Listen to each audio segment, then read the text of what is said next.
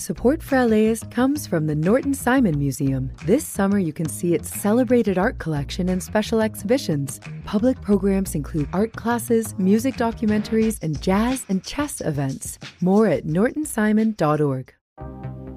LAist and Show and Tell present An Evening with Fran Lebowitz. Author, journalist, and social observer will take the stage Wednesday, September 25th at the Montalban Theatre. Tickets and information at laist.com/events.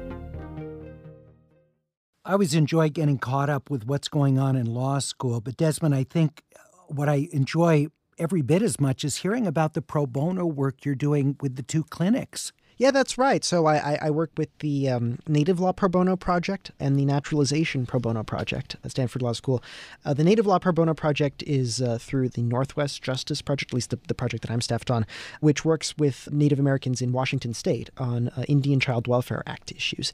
And then I am part of the Naturalization Pro Bono. I'll actually be one of the leaders this coming academic year for it. And I really enjoy that because it's where I partner with the Immigration Institute of the Bay Area to help them do practice interviews for students who are trying to become naturalized citizens. Wow. It's great because I know for you, you have that just pure love of the law as intellectual exercise. I hope you end up loving your work when you're done with law school the same way that you love the pro bono work you're doing. I hope so too, but since I'm intending to go into nonprofit legal work of some sort, well, that seems pretty likely. Welcome to Passing the Mantle, a new podcast from LAist Studios. I'm Larry Mantle, the host of Air Talk on LAist 89.3. And I'm Desmond Mantle. I'm Larry's son, and I just wrapped up my first year at Stanford Law School. We are going to get into a really interesting topic today, how things change or don't across generations with our identity through work. And that particularly means work that can be so incorporated into someone's life that is who they are in the world, and for other people, it's just a job. It's a means to supporting themselves. I so love my work, and for me, when I was a student, I was always pointed toward, I want to do something that I really care about. I never thought about, I want to do a particular job because of the amount of money it will make. And my parents so encouraged me in that way and encouraged me to do something that was really meaningful, that I could really commit myself to, and felt a real sense of satisfaction in doing. Because I remember them saying to me, it's really, it'll give you satisfaction if you're making a contribution in some way, you're feeling like you're adding value in some small way to the world. Yeah, I certainly feel that, as a motivating factor for my work as well, just wanting to help, wanting to improve things. And, I think that's a powerful motivator. Yeah. I remember working at my uncle's gas station, cleaning the restrooms and, and a difficult job, a public restroom, and cleaning it. But I felt a sense of pride that it was going to be perfect when I was done. And I took pride in that regardless of what the job was. I think it's really important to note that there's no job that, is too menial. I really hate that term, menial work. It's so, drives me nuts. There is no menial work. All work is meaningful. It's all about contributing something to somebody that they're paying you for. And that's all, that's the whole reason it has value. I've sometimes heard occasionally peers, not in law school, but younger, say something like, well, I'm too good for that job. I'm like, no. If you think you're too good for any job, that job is too good for you. And I think, we're very fortunate that we have so many people that we see in our world today who, regardless of the job they're doing, take a great deal of pride and ownership and wanting to do it well.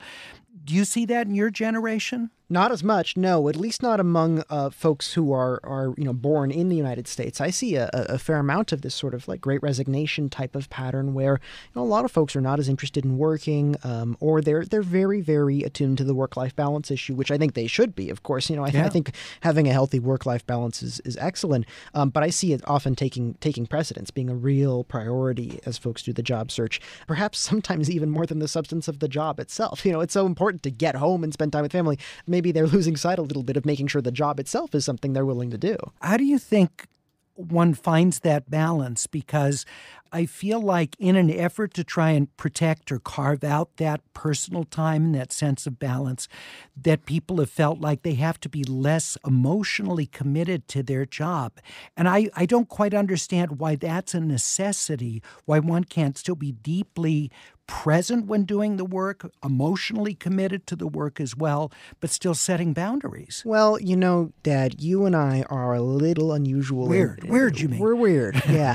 Because you and I both do that. We can show up to the job and be really passionate about the job and then clock out and have no more passion left for that. I mean, we have it on the next day. Passion goes to the next thing. Passion goes to the next thing that we're doing on other. Yeah, we just sort of turn our focus all at once to the new thing. I know you and I both operate that way. I get the sense that that's actually a little uncommon, at least in my anecdotal experience with peers. I hear that a number of individuals feel like if they invest a lot of emotion in their work, their whole life becomes about it, and they start feeling like they have to think about work 24/7. They wake up in the middle of the night thinking about work, and that sort of thing, I think, is what they're trying to avoid. Yeah, and it can be hard if you're not in a position where you sense you have any authority in your work.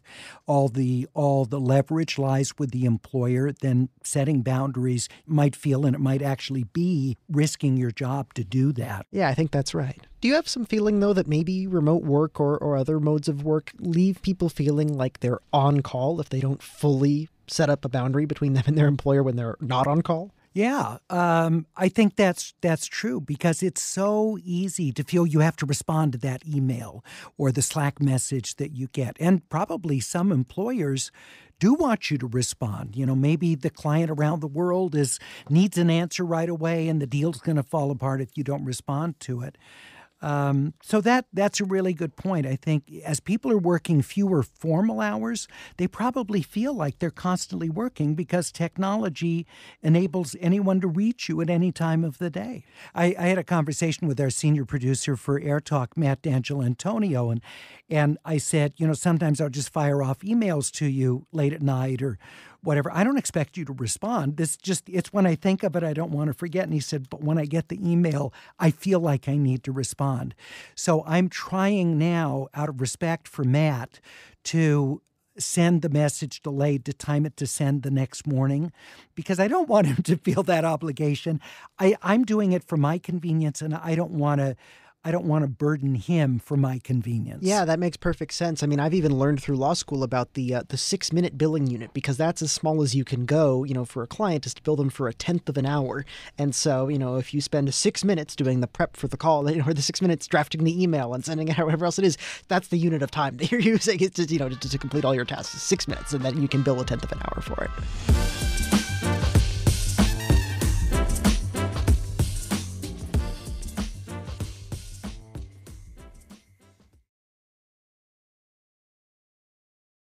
Support for LAist comes from the Norton Simon Museum in Pasadena. This summer, you can visit the museum and see its celebrated art collection and special exhibitions. Public programs include classes for adults and children, a documentary film series on summertime music festivals, guided tours, and jazz and chess events in the sculpture garden. There's something for everyone at the Norton Simon Museum. You can plan your visit at nortonsimon.org. LAist and Show and Tell present An Evening with Fran Lebowitz. Be part of the live audience as one of our most insightful social commentators takes on current events. This is Lebowitz Off the Cuff. The evening will also include a book signing after the show, along with an audience question and answer session. It's Wednesday, September 25th at the Ricardo Montalban Theater in Hollywood. Tickets and information at laist.com/events.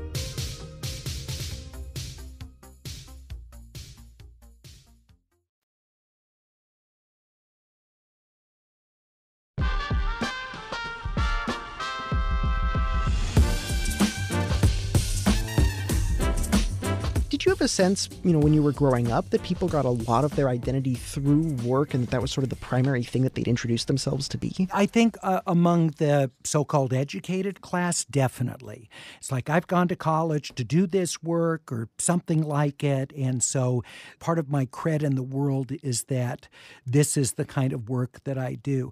But I think that there are a lot of other people for whom is just earning a living, is just, this is what it takes to survive, and they didn't tie their identity at all to the work that they did. I think it was highly and I don't mean as much economic class, but education class dependent. And I do think for people who sort of led with what their professional life was, that could run roughshod over their personal life because there was so much value, so much respect that came from the work that they did. I'm a teacher, or I'm a doctor, or I have an insurance brokerage, or whatever. That to do those things well and to be able to compete in those areas meant that other things definitely took second place. I so wonder, with your generation, where people also move from job to job or even type of profession to type of profession.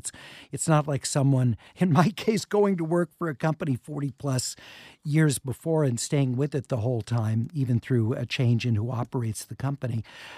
That's not the norm. It's not going to be with you. You may work for who knows how many different employers or be in business for yourself. How does that, do you think, change the conception of work if it does? I do think it. I think it becomes more about the paycheck. It becomes more about, I'm going here so I can put food on the table. I'm going here so I can be a complete human. Not my work is part of my work on earth to be a complete human, right? I think there's just a different frame of reference. But I'm curious. I mean, something that might shed some light on that. Do you think folks in your generation still have that sense of identity through work, or do you think maybe they've lost it as young people have come in without having it at all? I don't know. I think it varies on the job. I still think for a lot of people of my generation who are in some cases approaching retirement or whatever, their work still is a significant part of how they see themselves in the world. And that may change generationally, but I still sense that is a significant part of people. And often the thing, when people meet each other, socialize, they start talking about the work they've done. That's how they've devoted so many years of their lives to it, along with their family, that is a major part of conversation. It's certainly a change in generational perception. Obviously, that's only in the aggregate. I still know plenty of young people who really do get a lot of identity from work, and some older folks who really never got much identity from work. So, there are absolutely major exceptions to that pattern. But I do think in the aggregate, we're seeing a decline in the sense of identity through work. How do you think remote work has changed things? You've had remote school because of your freshman year in college. That was with the onset of the pandemic. You went home, you did your classes remotely.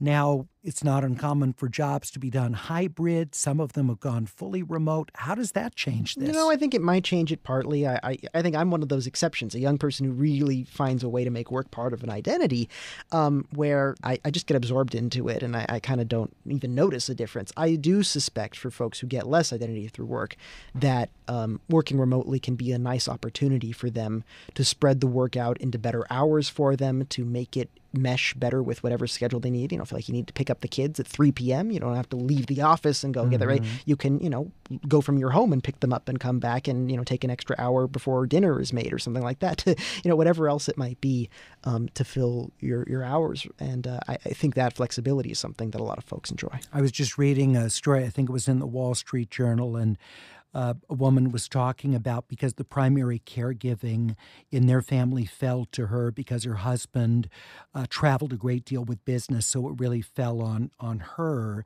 as the mom to take care of the kids' stuff and try and work in a highly competitive workplace.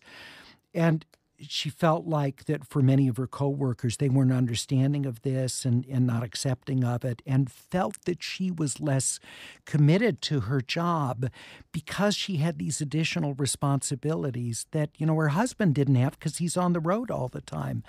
And that really struck me because I thought often this sense of how deeply people are committed to their jobs can really be skewed by what sorts of other responsibility. They may be caregiving for an older family member, they may be raising kids, and that it's often women who end up with those extra responsibilities, then only to have their commitment to the job be questioned. Yeah, absolutely. I think that's a really unfortunate thing, but I'm liking that there is a little bit better understanding of these kinds of issues. When my girlfriend Kimmy had a knee surgery, I tried to help her parents care for her. I hope I was at least a little bit helpful, and I have had employers ask me, or prospective employers ask me, what were you doing for this little period of time after your summer internship ended and before classes start? And I say, I was taking care of my girlfriend after she had surgery.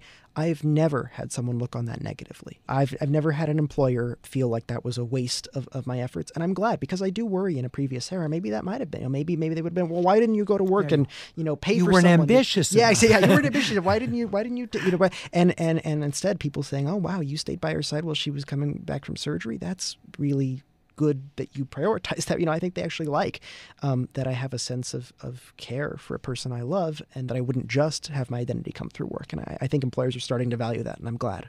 One of the things that I love here at LAist is seeing fathers along with mothers who are very invested in their kids and take the full parental leave that's provided. And really, it's so clear that being a parent is of primary importance, even though they love their work. And it's very rewarding to work at a place like this that's mission driven, and you see the results of what you do, all the time that you put into preparing the news coverage or doing the other work here at LAist that's in support of the journalism. But to see how people are so invested in parenting, when I started, it was the moms generally who were the ones who really did that, and was great because you could see the care with which they brought to it. And now we see it with parents regardless of gender. And I love that. I think that's a really positive development. People talk about self-care. People talk about more openly about, I was getting burned out, needed to take a day because I just wasn't feeling right. People, when I started, would not have said that. They would not have admitted that. I think that's terrific. I love that people are more upfront about their mental health, that they don't feel they're going to be negatively judged as a result of that. And I love seeing parents who are so deeply involved with their kids and not working 24/7. But I do wish, Desmond, that I hope all of that comes still with a sense, like I see here at LAist, of people still really committed to their work. Do you get a sense that there's maybe some meaning, too, to feeling like you're proud of your work and like you get a sense of identity from it? Yeah, I do. And I really worry that as people think about emotionally disconnecting from their work because that enables them to shut down and to focus on themselves and family members, these other good things that are really important to having a balanced life, that maybe they lose how their work affects other people and the emotional investment in their work. I feel like, when I sold LA Times subscriptions over the phone because I had to pay the rent, and I hated the job, I felt like I had to be courteous to the people. I had to take pride in what I did, and I hated that job. But I felt like I needed to bring my full self to that work and to be emotionally invested in it. In those hours, I was sitting in that rows of desks making those calls and being hung up on and told I was a terrible person for interrupting their lives. And that made that job tolerable. I could go in and do that work because I did feel that I brought my full self, that I was invested in it for the hours that I was there. I couldn't go in and go through the motions. And like I talked earlier about, cleaning the restrooms at my uncle's Chevron station, I couldn't just do that like a machine. I had to feel like, person's going to come in and use the restroom. I want it to be clean for them. And I think it is important to have that feeling about the work that we do. And I see that in a lot of people in the world, and I hope we don't lose that. Yeah, I think there's a lot to be said for being committed to it. And also, I think there's a certain optimism about it, too. Again, go back to the naturalization pro bono clinic that I work with.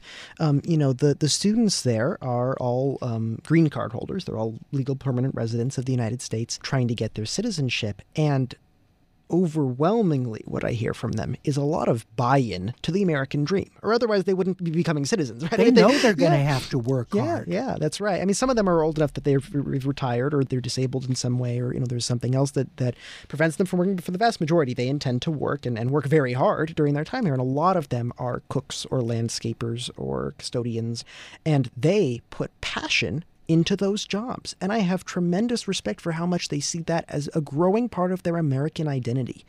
A lot of them, they come here and they say, I'm going to study for the civics test, and I'm going to learn English, and I'm going to, pass all the sections of the citizenship test, and I'm going to be able to vote. And the way that I do that is by working hard in my new country.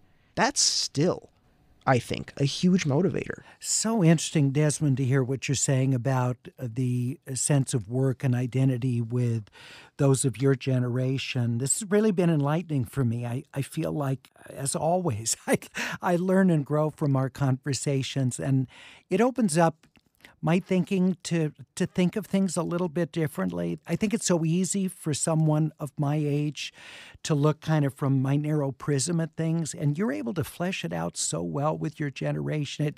It's like it's real people instead of just a demographic that I'm looking at, and thank you for that. That's really helpful. Well, I'm so glad. I feel similarly about getting to know older folks through you as well, and also getting a sense of the passage of time that you've been able to observe through your own eyes. Well, thank you for joining us on Passing the Mantle. We invite you to send your comments or ideas for topics to passingthemantle@laist.com. That's passingthemantle@laist.com. Don't forget to like, review, and share with your friends, and if you put effort into working with them, your family. Good to have you with us, and we'll talk with you again next week.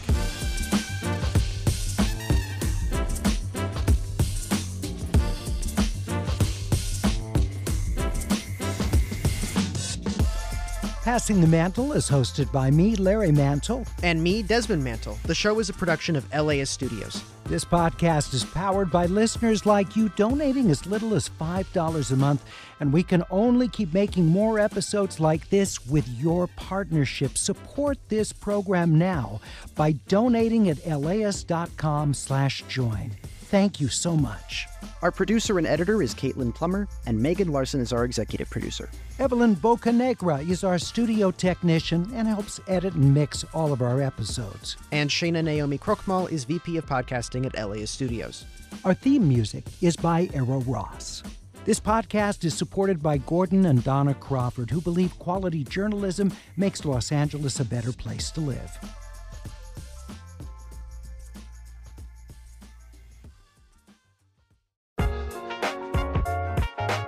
We're introducing a new podcast from LAist Studios, Passing the Mantle, where we explore stories that connect generations. I'm Larry Mantle, host of LAist 89.3's Air Talk. And I'm Desmond Mantle, his son and co-host. Despite our different paths, we share a deep curiosity about the world. On Passing the Mantle, we dive into societal trends and the moments that have shaped who we are.